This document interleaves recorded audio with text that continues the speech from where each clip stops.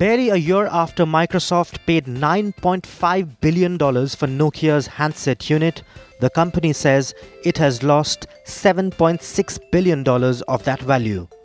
That's equal to 95% of what Microsoft paid for the assets, excluding the cash that came with them. Along with a hefty write-down, Microsoft plans to cut as many as 7,800 jobs, many of them related to the purchase of the Finnish mobile phone maker.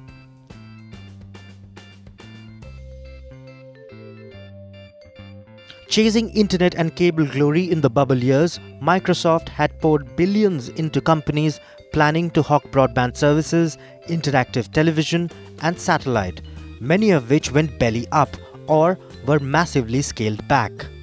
The 2012 write-down of internet advertising company Equantive saw Microsoft's $6.3 billion purchase in 2007 practically evaporate.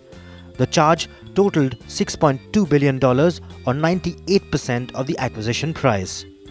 Microsoft wrote down more than $1 billion in 2007 associated with Xbox 360 warranties. In 2013, the company took a $900 million charge for unsold inventory of its Surface tablets. Computer-wielding dancers weren't enough to save this product.